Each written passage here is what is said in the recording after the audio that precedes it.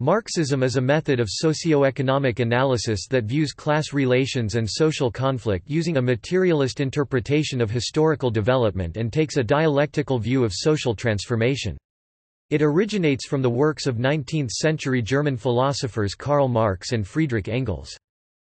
Marxism uses a methodology, now known as historical materialism, to analyze and critique the development of capitalism and the role of class struggles in systemic economic change. According to Marxist theory, class conflict arises in capitalist societies due to contradictions between the material interests of the oppressed proletariat—a class of wage laborers employed to produce goods and services—and the bourgeoisie—the ruling class that owns the means of production and extract their wealth through appropriation of the surplus profit produced by the proletariat. This class struggle that is commonly expressed as the revolt of a society's productive forces against its relations of production, results in a period of short-term crises as the bourgeoisie struggle to manage the intensifying alienation of labor experienced by the proletariat, albeit with varying degrees of class consciousness. This crisis culminates in a proletarian revolution and eventually leads to the establishment of socialism, a socio-economic system based on social ownership of the means of production, distribution based on one's contribution and production organized directly for use. As the productive forces continued to advance, Marx hypothesized that socialism would ultimately transform into a communist society, a classless, stateless, humane society based on common ownership and the underlying principle, "From each according to his ability, to each according to his needs." Marxism has developed into many different branches and schools of thought, though now there is no single definitive Marxist theory. Different Marxian schools place a greater emphasis on certain aspects of classical Marxism while rejecting or modifying other aspects. Many schools of thought have sought to combine Marxian concepts and non-Marxian concepts, which has then led to contradictory conclusions. However, lately there is movement toward the recognition that historical materialism and dialectical materialism remains the fundamental aspect of all Marxist schools of thought, which should result in more agreement between different schools. Marxism has had a profound and influential impact on global academia and has expanded into many fields such as archaeology, anthropology, media studies, political science, theater, history, sociology, art history and theory, cultural studies, education, economics, ethics, criminology, geography, literary criticism, aesthetics, film theory, critical psychology and philosophy.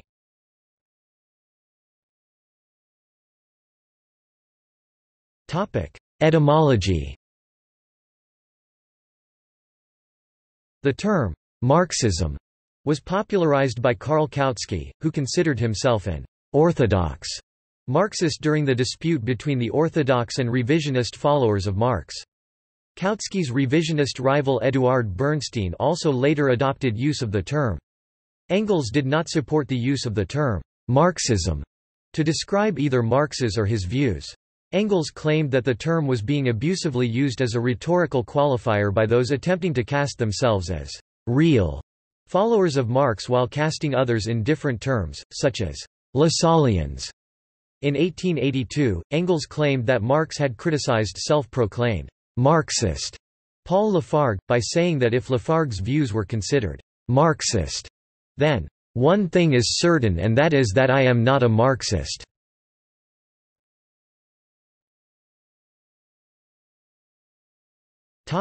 Overview. Marxism analyzes the material conditions and the economic activities required to fulfill human material needs to explain social phenomena within any given society. It assumes that the form of economic organization, or mode of production, influences all other social phenomena, including social relations, political institutions, legal systems, cultural systems, aesthetics, and ideologies. The economic system and these social relations form a base and superstructure. As forces of production, i.e. technology, improve, existing forms of social organization become obsolete and hinder further progress. As Karl Marx observed, "At a certain stage of development, the material productive forces of society come into conflict with the existing relations of production or—this merely expresses the same thing in legal terms, with the property relations within the framework of which they have operated hitherto. From forms of development of the productive forces these relations turn into their fetters. Then begins an era of social revolution. These inefficiencies manifest themselves as social contradictions in society in the form of class struggle. Under the capitalist mode of production, this struggle materializes between the minority, the bourgeoisie, who own the means of production, and the vast majority of the population, the proletariat, who produce goods and services.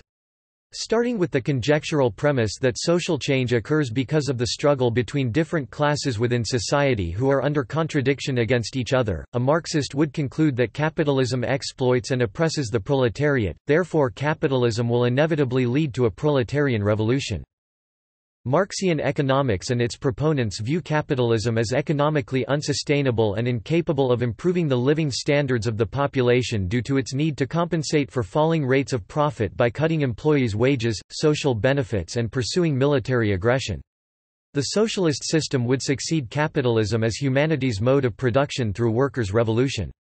According to Marxian crisis theory, socialism is not an inevitability, but an economic necessity. In a socialist society, private property in the form of the means of production would be replaced by cooperative ownership. A socialist economy would not base production on the creation of private profits, but on the criteria of satisfying human needs, that is, production would be carried out directly for use. As Friedrich Engels said, "Then the capitalist mode of appropriation in which the product enslaves first the producer, and then appropriator, is replaced by the mode of appropriation of the product that is based upon the nature of the modern means of production, upon the one hand, direct social appropriation, as means to the maintenance and extension of production, on the other, direct individual appropriation, as means of subsistence and of enjoyment."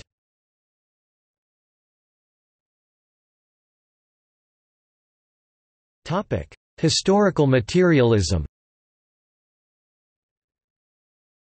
Society does not consist of individuals, but expresses the sum of interrelations, the relations within which these individuals stand. The materialist theory of history analyzes the underlying causes of societal development and change from the perspective of the collective ways that humans make their living. All constituent features of a society, social classes, political pyramid, ideologies, are assumed to stem from economic activity, an idea often portrayed with the metaphor of the base and superstructure. The base and superstructure metaphor describes the totality of social relations by which humans produce and reproduce their social existence. According to Marx, the sum total of the forces of production accessible to men determines the condition of society, and forms a society's economic base. The base includes the material forces of production, that is the labor and material means of production and relations of production, i.e., the social and political arrangements that regulate production and distribution. From this base rises a superstructure of legal and political forms of social consciousness, of political and legal institutions that derive from the economic base that conditions the superstructure and a society's dominant ideology. Conflicts between the development of material productive forces and the relations of production provokes social revolutions, and thus the resultant changes to the economic base will lead to the transformation of the superstructure. This relationship is reflexive, as at first the base gives rise to the superstructure and remains the foundation of a form of social organization, hence that formed social organization can act again upon both parts of the base and superstructure so that the relationship is not static but a dialectic, expressed and driven by conflicts and contradictions. As Engels clarified, "The history of all hitherto existing society is the history of class struggles.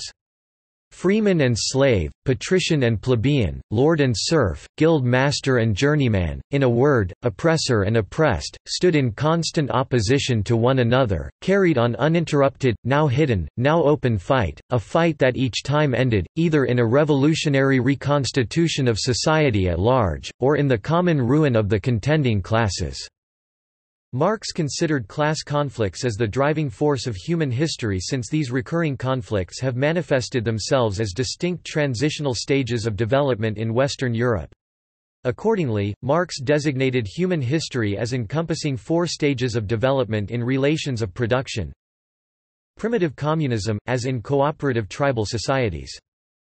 Slave society, a development of tribal to city-state, aristocracy is born. Feudalism, aristocrats are the ruling class, merchants evolve into capitalists. Capitalism, capitalists are the ruling class, who create and employ the proletariat.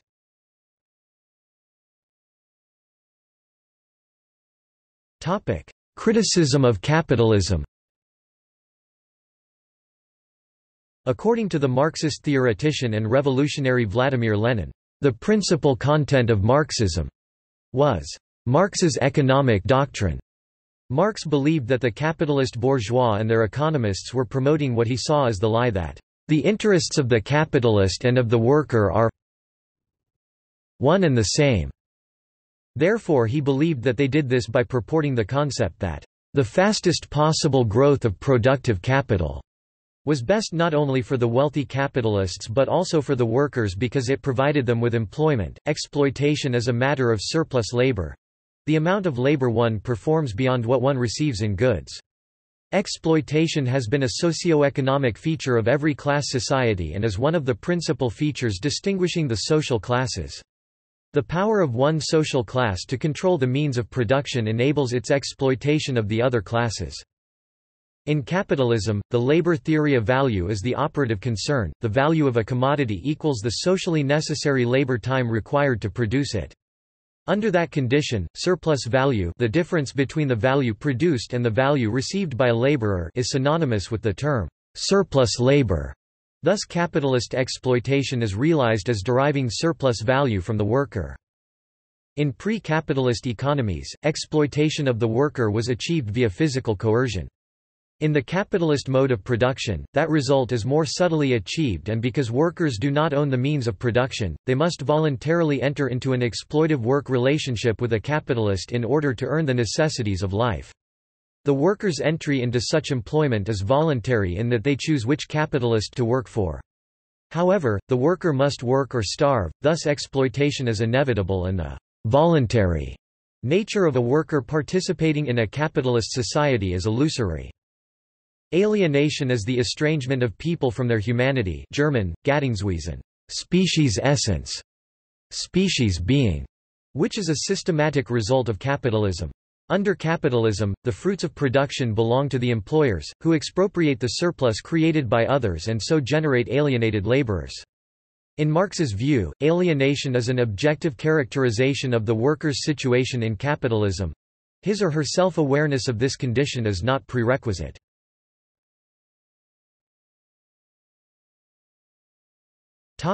Social classes. Marx distinguishes social classes on the basis of two criteria: ownership of means of production and control over the labor power of others. Following this criterion of class based on property relations, Marx identified the social stratification of the capitalist mode of production with the following social groups. Proletariat. The class of modern wage laborers who, having no means of production of their own, are reduced to selling their labor power in order to live. The capitalist mode of production establishes the conditions enabling the bourgeoisie to exploit the proletariat because the worker's labor generates a surplus value greater than the worker's wages. Bourgeoisie, those who own the means of production and buy labor power from the proletariat, thus exploiting the proletariat. They subdivide as bourgeoisie and the petite bourgeoisie.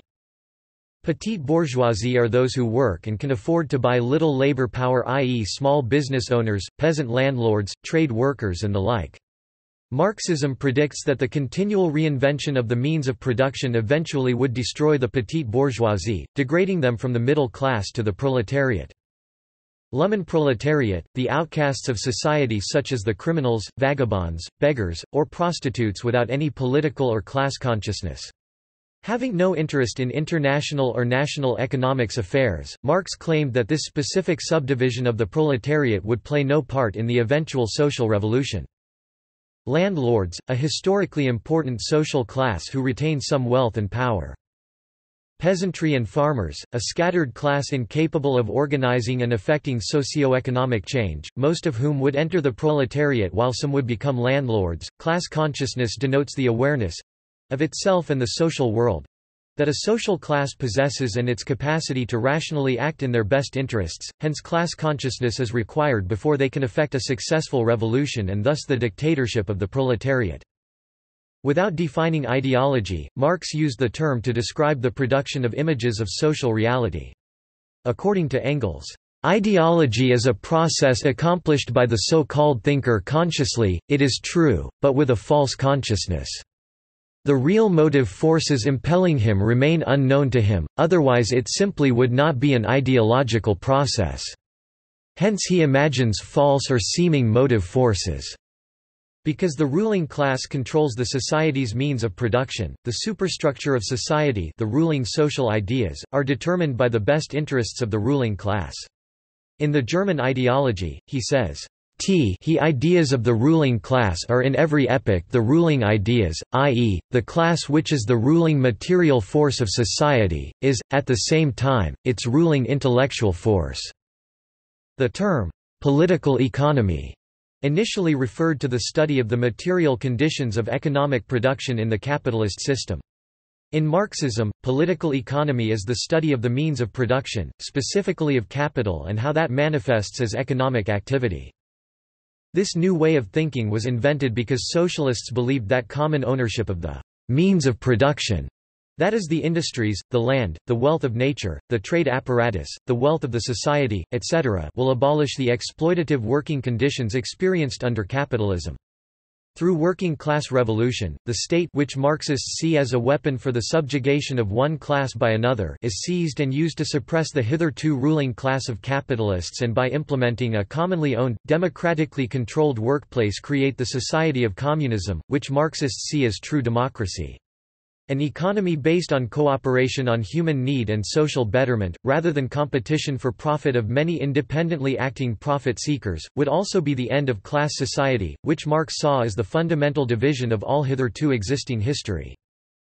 Marx saw work, the effort by humans to transform the environment for their needs, as a fundamental feature of humankind. Capitalism, in which the product of the workers' labor is taken from them and sold at market rather than being part of the worker's life, is therefore alienating to the worker. Additionally, the worker is compelled by various means, some nicer than others, to work harder, faster and for longer hours. While this is happening, the employer is constantly trying to save on labor costs, pay the workers less, figure out how to use cheaper equipment, etc. This allows the employer to extract the largest amount of work and therefore potential wealth from their workers. The fundamental nature of capitalist society is no different from that of slave society, one small group of society exploiting the larger group. Through common ownership of the means of production, the profit motive is eliminated and the motive of furthering human flourishing is introduced. Because the surplus produced by the workers is property of the society as whole, there are no classes of producers and appropriators. Additionally, the state, which has its origins in the bands of retainers hired by the first ruling classes to protect their economic privilege, will disappear as its conditions of existence have disappeared.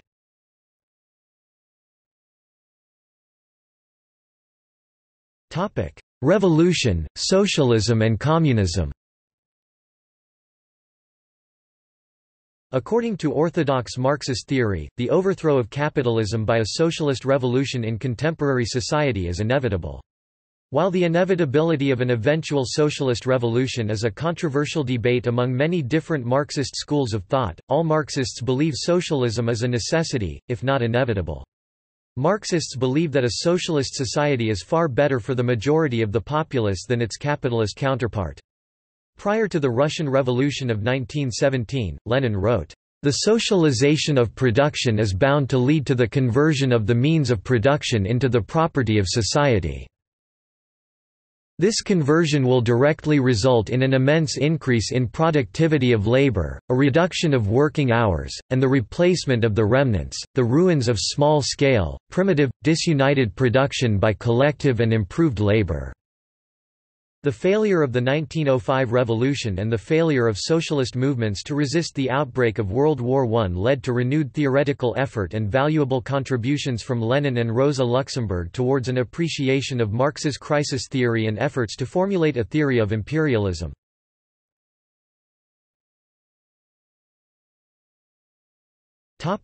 Classical Marxism. Classical Marxism denotes the collection of socio-eco-political theories expounded by Karl Marx and Friedrich Engels. Marxism, as Ernest Mandel remarked, is always open, always critical, always self-critical. As such, classical Marxism distinguishes between Marxism, as broadly perceived, and what Marx believed. Thus in 1883 Marx wrote to the French labor leader Jules Guesde and to Marx's son-in-law Paul Lafargue, both of whom claimed to represent Marxist principles, accusing them of revolutionary phrase-mongering and of denying the value of reformist struggle. From Marx's letter derives the paraphrase, "If that is Marxism, then I am not a Marxist." American Marxist scholar Hal Draper responded to this comment by saying, "There are few thinkers in modern history whose thought has been so badly misrepresented, by Marxists and anti-Marxists alike." On the other hand, the book Communism, The Great Misunderstanding argues that the source of such misrepresentations lies in ignoring the philosophy of Marxism, which is dialectical materialism. In large, this was due to the fact that the German ideology, in which Marx and Engels developed this philosophy, did not find a publisher for almost 100 years.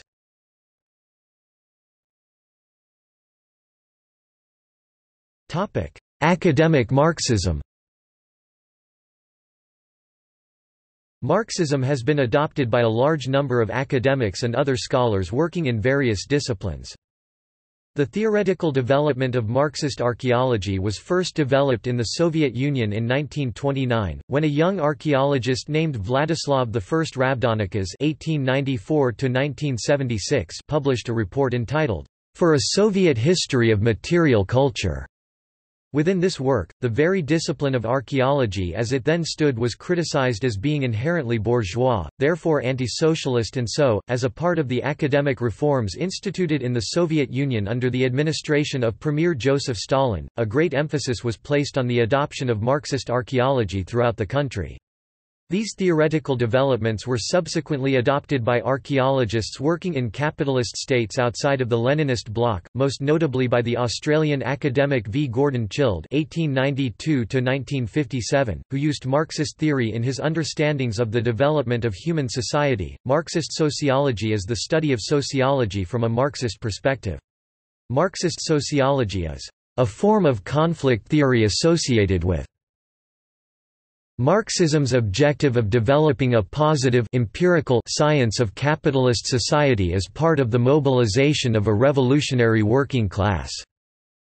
The American Sociological Association has a section dedicated to the issues of Marxist sociology that is interested in examining how insights from Marxist methodology and Marxist analysis can help explain the complex dynamics of modern society. Influenced by the thought of Karl Marx, Marxist sociology emerged during the end of the 19th and beginning of the 20th century. As well as Marx, Max Weber and Emil Durkheim are considered seminal influences in early sociology. The first Marxist school of sociology was known as Austro-Marxism, of which Carl Grunberg and Antonio Labriola were among its most notable members. During the 1940s, the Western Marxist school became accepted within Western academia, subsequently fracturing into several different perspectives such as the Frankfurt School or critical theory. Due to its former state-supported position, there has been a backlash against Marxist thought in post-communist states, see sociology in Poland, but it remains dominant in the sociological research sanctioned and supported by those communist states that remain, see sociology in China. Marxian economics refers to a school of economic thought tracing its foundations to the critique of classical political economy first expounded upon by Karl Marx and Friedrich Engels.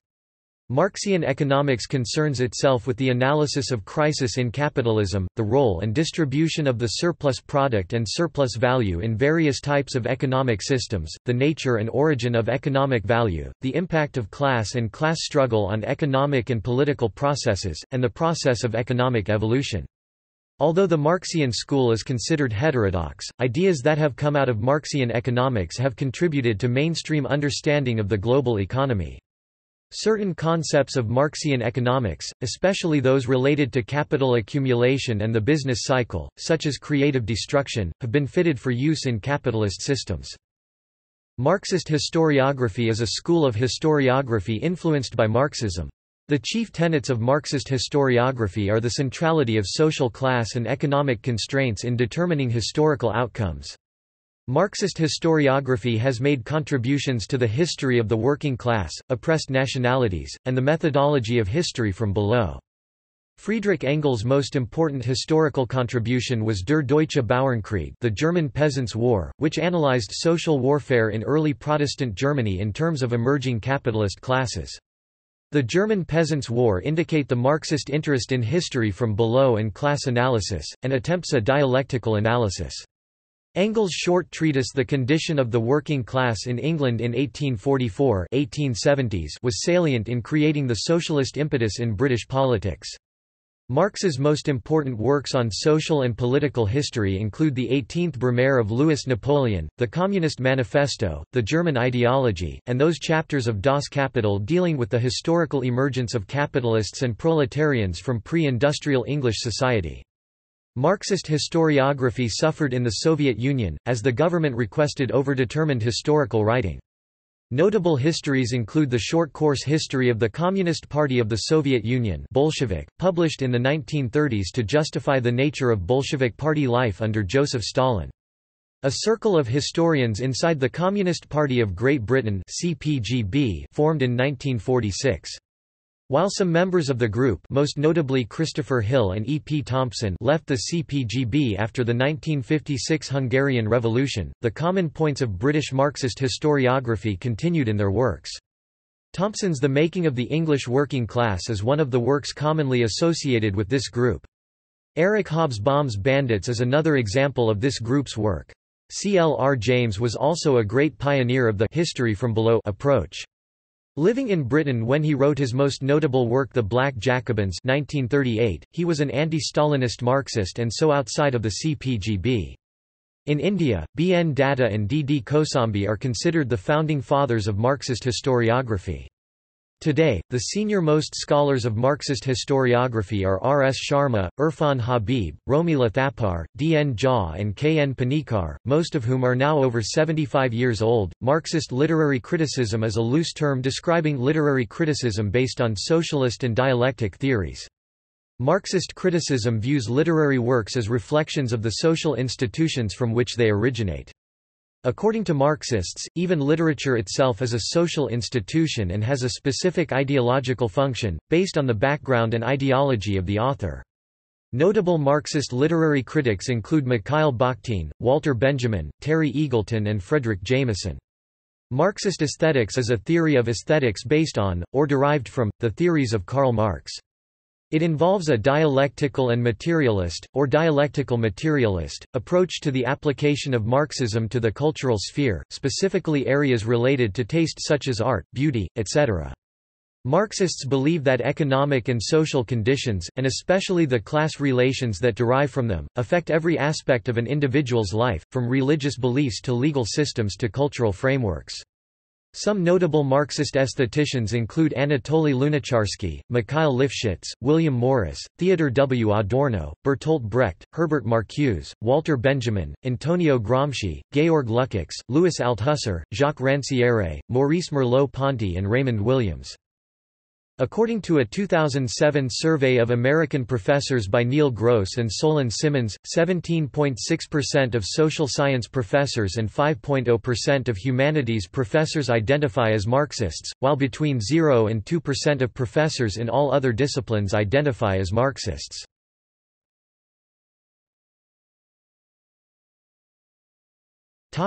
History.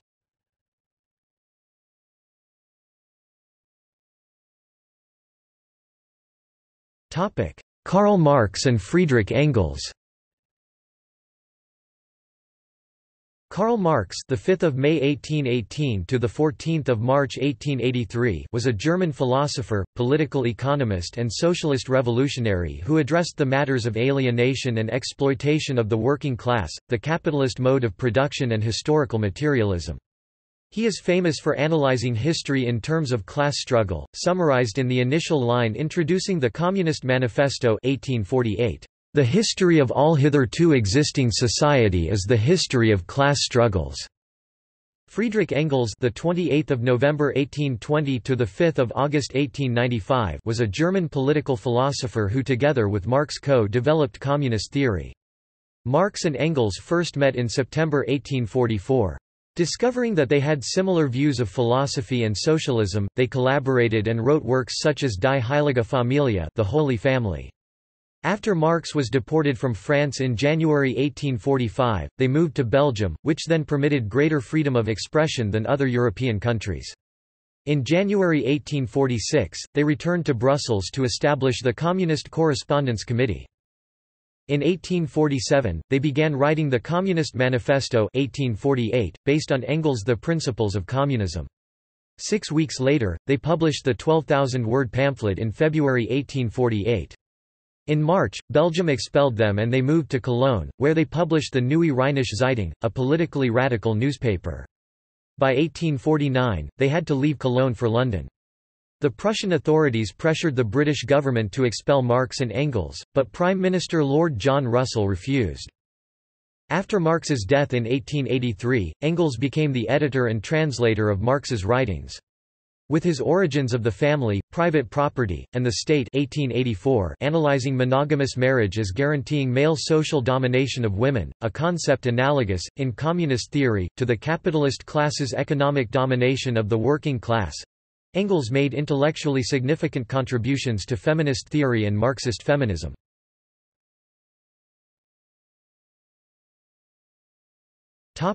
Late 20th century. In 1959, the Cuban Revolution led to the victory of Fidel Castro and his July 26 movement. Although the revolution was not explicitly socialist, upon victory Castro ascended to the position of prime minister and adopted the Leninist model of socialist development, forging an alliance with the Soviet Union. One of the leaders of the revolution, the Argentine Marxist revolutionary Che Guevara (1928–1967), subsequently went on to aid revolutionary socialist movements in Congo-Kinshasa and Bolivia, eventually being killed by the Bolivian government, possibly on the orders of the Central Intelligence Agency (CIA), though the CIA agent sent to search for Guevara, Felix Rodriguez, expressed a desire to keep him alive as a possible bargaining tool with the Cuban government. He would posthumously go on to become an internationally recognized icon. In the People's Republic of China, the Maoist government undertook the Cultural Revolution from 1966 through to 1976 to ameliorate capitalist elements of Chinese society and achieve socialism. However, upon Mao Zedong's death, his rivals seized political power and under the premiership of Deng Xiaoping (1978–1992), many of Mao's Cultural Revolution-era policies were revised or abandoned and much of the state sector privatized. The late 1980s and early 1990s saw the collapse of most of those socialist states that had professed a Marxist-Leninist ideology.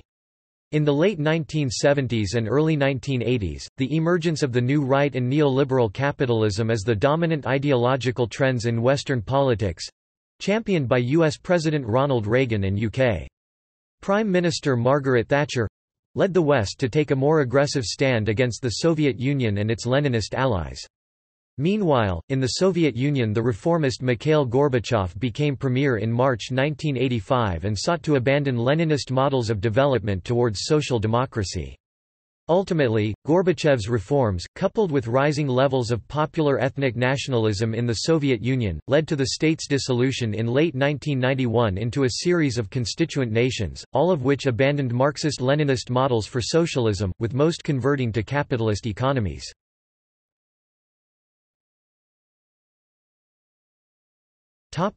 21st century. At the turn of the 21st century, China, Cuba, Laos, North Korea and Vietnam remained the only officially Marxist-Leninist states remaining, although a Maoist government led by Prachanda was elected into power in Nepal in 2008 following a long guerrilla struggle. The early 21st century also saw the election of socialist governments in several Latin American nations, in what has come to be known as the Pink Tide. Dominated by the Venezuelan government of Hugo Chavez, this trend also saw the election of Evo Morales in Bolivia, Rafael Correa in Ecuador and Daniel Ortega in Nicaragua. Forging political and economic alliances through international organizations like the Bolivarian Alliance for the Americas, these socialist governments allied themselves with Marxist-Leninist Cuba, and although none of them espoused a Leninist path directly, most admitted to being significantly influenced by Marxist theory. For Italian Marxist Gianni Vattimo in his 2011 book Hermeneutic Communism, this new weak communism differs substantially from its previous Soviet and current Chinese realization, because the South American countries follow democratic electoral procedures and also manage to decentralize the state bureaucratic system through the Bolivarian missions. In sum, if weakened communism is felt as a specter in the West, it is not only because of media distortions but also for the alternative it represents through the same democratic procedures that the West constantly professes to cherish but is hesitant to apply. Chinese President Xi Jinping has announced a deepening commitment of the Chinese Communist Party to the ideas of Marx. At an event celebrating the 200th anniversary of Marx's birth, she said, "We must win the advantages, win the initiative, and win the future. We must continuously improve the ability to use Marxism to analyze and solve practical problems." Also adding, "Powerful ideological weapon for us to understand the world, grasp the law, seek the truth, and change the world." She has further stressed the importance of examining and continuing the tradition of the CPC and embrace its revolutionary past.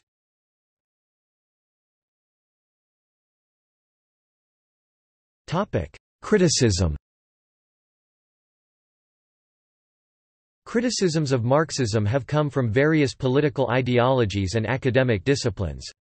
These include general criticisms about lack of internal consistency, criticisms related to historical materialism, that it is a type of historical determinism, the necessity of suppression of individual rights, issues with the implementation of communism, and economic issues such as the distortion or absence of price signals and reduced incentives. In addition, empirical and epistemological problems are frequently identified. Some Marxists have criticized the academic institutionalization of Marxism for being too shallow and detached from political action. For instance, Zimbabwean Trotskyist Alex Kalinikos, himself a professional academic, stated, "Its practitioners remind one of Narcissus, who in the Greek legend fell in love with his own reflection. Sometimes it is necessary to devote time to clarifying and developing the concepts that we use, but indeed for Western Marxists this has become an end in itself. The result is a body of writings incomprehensible to all but a tiny minority of highly qualified scholars." Additionally, there are intellectual critiques of Marxism that contest certain assumptions prevalent in Marx's thought and Marxism after him, without exactly rejecting Marxist politics. Other contemporary supporters of Marxism argue that many aspects of Marxist thought are viable, but that the corpus is incomplete or outdated in regards to certain aspects of economic, political or social theory. They may therefore combine some Marxist concepts with the ideas of other theorists such as Max Weber. The Frankfurt School is one example.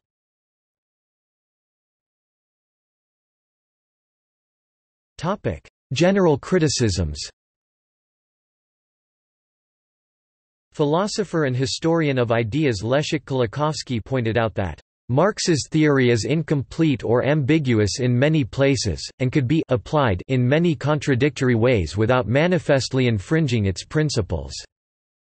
Specifically, he considers the laws of dialectics as fundamentally erroneous, stating that some are truisms with no specific Marxist content, others philosophical dogmas that cannot be proved by scientific means, and some just nonsense. He believes that some Marxist laws can be interpreted differently, but that these interpretations still in general fall into one of the two categories of error. Okashio's theorem shows that if capitalists use cost-cutting techniques and real wages do not increase, the rate of profit must rise, which casts doubt on Marx's view that the rate of profit would tend to fall. The allegations of inconsistency have been a large part of Marxian economics and the debates around it since the 1970s. Andrew Kleiman argues that this undermines Marx's critiques and the correction of the alleged inconsistencies, because internally inconsistent theories cannot be right by definition.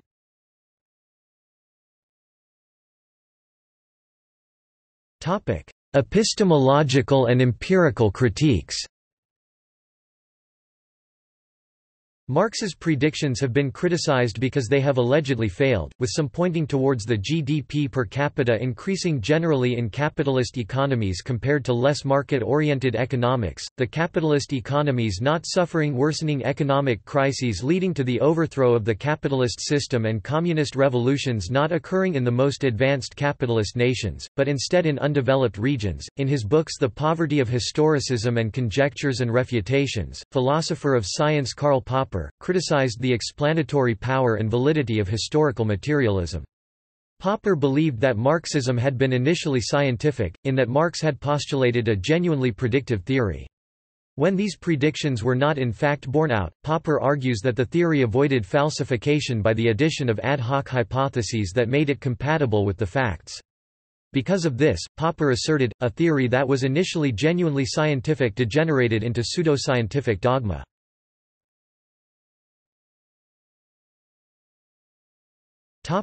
Socialist critiques. Democratic socialists and social democrats reject the idea that socialism can be accomplished only through extra-legal class conflict and a proletarian revolution.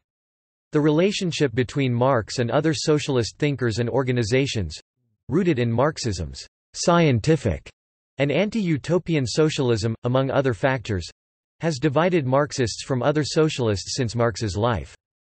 After Marx's death and with the emergence of Marxism, there have also been dissensions within Marxism itself. A notable example is the splitting of the Russian Social Democratic Labour Party into Bolsheviks and Mensheviks. Orthodox Marxists became opposed to a less dogmatic, more innovative, or even revisionist Marxism.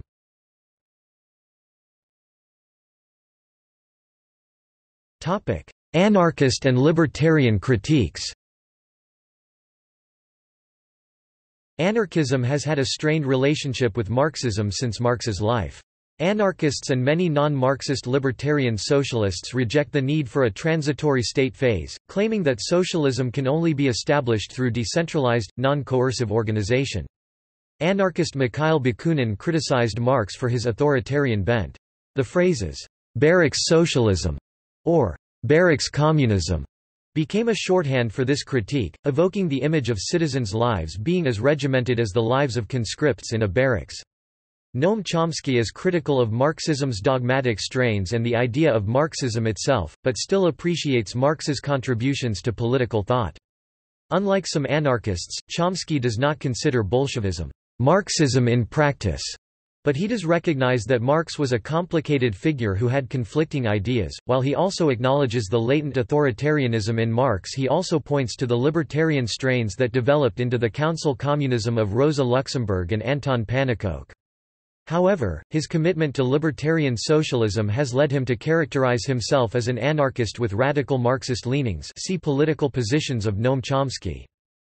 Libertarian Marxism refers to a broad scope of economic and political philosophies that emphasize the anti-authoritarian aspects of Marxism. Early currents of libertarian Marxism, known as left communism, emerged in opposition to Marxism-Leninism and its derivatives such as Stalinism, Chauchism and Maoism. Libertarian Marxism is also often critical of reformist positions, such as those held by social democrats.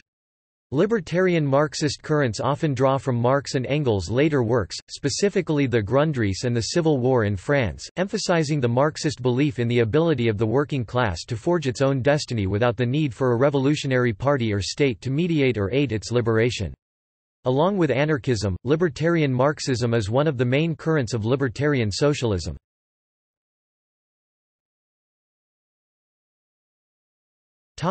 Economic critiques. Other critiques come from an economic standpoint. Vladimir Karpovich Dmitriev writing in 1898, Ladislaus von Bortkovich writing in 1906–1907 and subsequent critics have alleged that Marx's value theory and law of the tendency of the rate of profit to fall are internally inconsistent. In other words, the critics allege that Marx drew conclusions that actually do not follow from his theoretical premises. Once these alleged errors are corrected, his conclusion that aggregate price and profit are determined by and equal to aggregate value and surplus value no longer holds true. This result calls into question his theory that the exploitation of workers is the sole source of profit. Both Marxism and socialism have received considerable critical analysis from multiple generations of Austrian economists in terms of scientific methodology, economic theory, and political implications. During the Marginal Revolution, subjective value theory was rediscovered by Karl Menger, a development that fundamentally undermined the British cost theories of value. The restoration of subjectivism and praxeological methodology previously used by classical economists including Richard Cantillon, Anne-Robert Jacques Turgot, Jean-Baptiste Say and Frédéric Bastiat led Menger to criticize historicist methodology in general. Second-generation Austrian economist Eugen Bohm von Bauwerk used praxeological and subjectivist methodology to attack the law of value fundamentally. Non-Marxist economists have regarded his criticism as definitive, with Gottfried Haberler arguing that Bohm-Bauwerk's critique of Marx's economics was so thorough and devastating that as of the 1960s no Marxian scholar had conclusively refuted it. Third-generation Austrian Ludwig von Mises rekindled debate about the economic calculation problem by identifying that without price signals in capital goods, all other aspects of the market economy are irrational. This led him to declare that rational economic activity is impossible in a socialist commonwealth. Daron Acemoglu and James A. Robinson argue that Marx's economic theory was fundamentally flawed because it attempted to simplify the economy into a few general laws that ignored the impact of institutions on the economy. See also